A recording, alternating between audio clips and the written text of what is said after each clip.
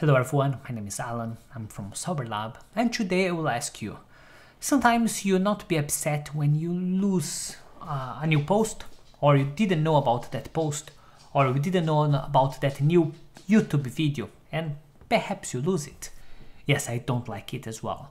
But what's the best solution? We have a program for it, to avoid it. The name of the program is FreshRSS.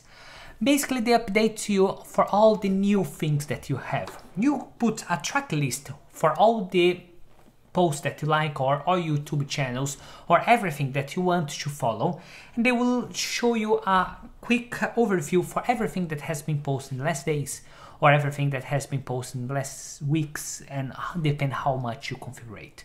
So in this video, as I told, I'm gonna show how to install FreshRSS. It's a good application, it's worth to know. If you like this idea, we're gonna show how to install this application. But first of all, before you forget, don't forget to leave your like, subscribe for the channel, leave your comment for suggestions for new videos, and let's go to show it.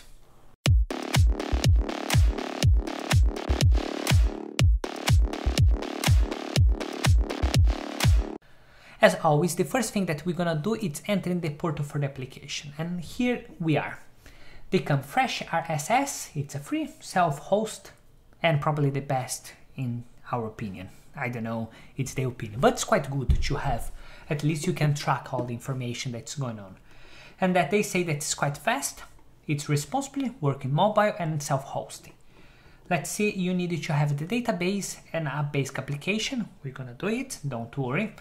And if you feel a little bit confused, you have the documentation to read. If you have any problem, you can report a bug, and you can just talk with the team and ask for advice and any questions. Let's go back here. The way that we're gonna install, we can run it, only download, but we're gonna install it through the Docker Hub. We're gonna open the Docker Hub.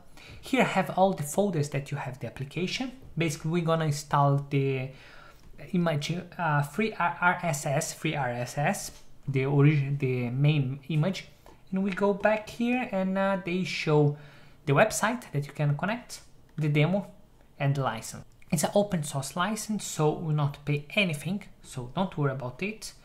And if you come for demo FreshRSS, and we open here, they have this overview. Of course, you can change a little bit the colors. Here have some links that they create. I don't know about those, but it's quite recently, it's 19th of July 2021, that has been.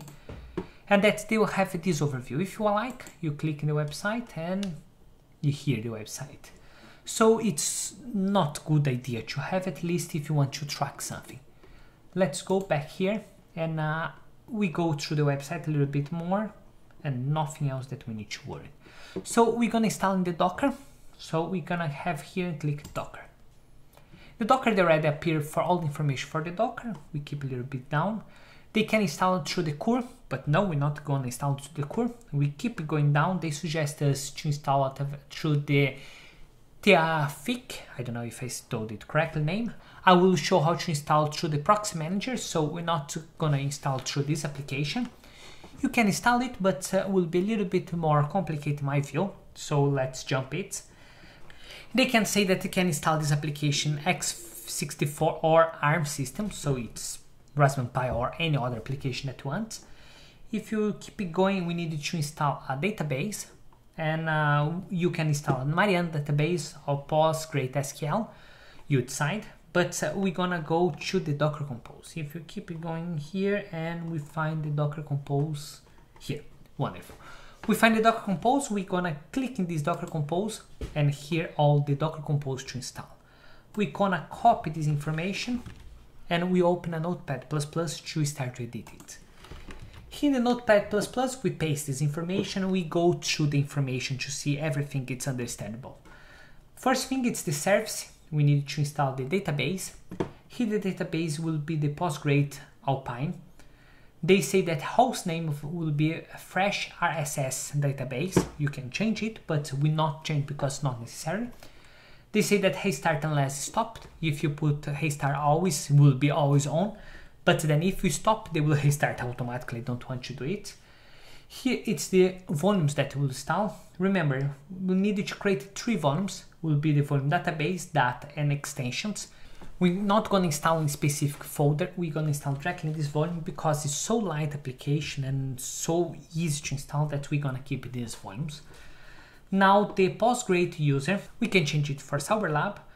The password will be password, why not? And the database name will be this one. We don't need to change. If you want to change, feel free. Now the image that we're going to install is FreshRSS, and that's the application here. The port that we're going to use is 88. No, not going to use port 88 because in the next videos I will show how to install kbittorrent. And if you install kbittorrent, they will use the port 88. And that's if you already have another application in the same port, you're going to have conflict. So let's remove and put 8585. Doesn't matter, you can put 92 or you can put any number, but 8585 it's fine. That they say that is link for the fresh database, so let's leave this one. The 2 volumes that we'll create. If you want, you can create another one and go to the docker-compose and create a folder there.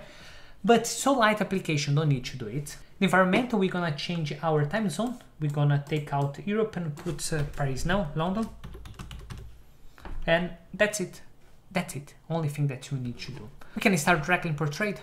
No, we cannot start directly Portrait because revision 3. So we need to open the put to install there. So let's open our put and we'll create the folder called FreshRSS. So mkdir FreshRSS. Great. Now we're gonna enter in this folder and cd FreshRSS. So now we're gonna create our docker-compose folder. So nano docker-compose.yml, and we run it. We go back here in our notepad, we copy all this information, come Portrait, save this one, Ctrl X, enter. So now we can run this docker compose with the following command: docker compose up/d, and we run it. They will download all the image, and after download they will install it, and if appear done, it means that it's done. We can try to access it. To access it, as we define, we need to open the port 8585.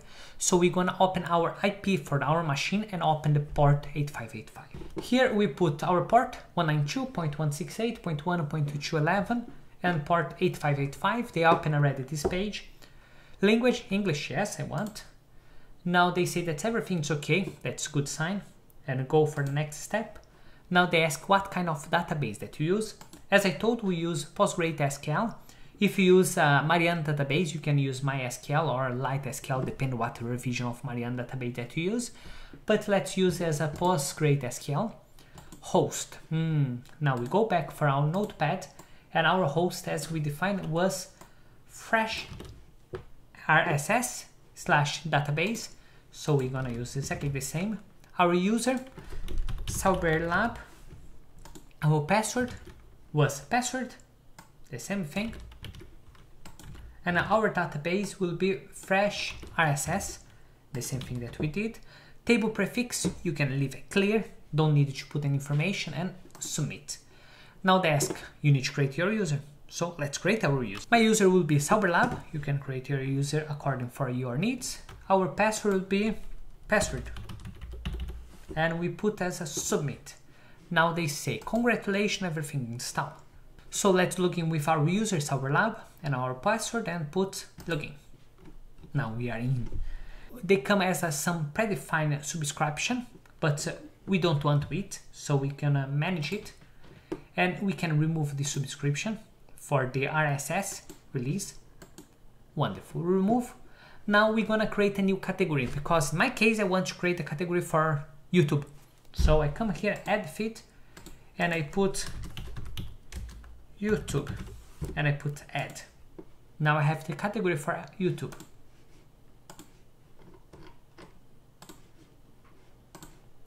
So the next step, what I'm gonna do, I'm gonna add a new category. I come here, feed URL, come YouTube.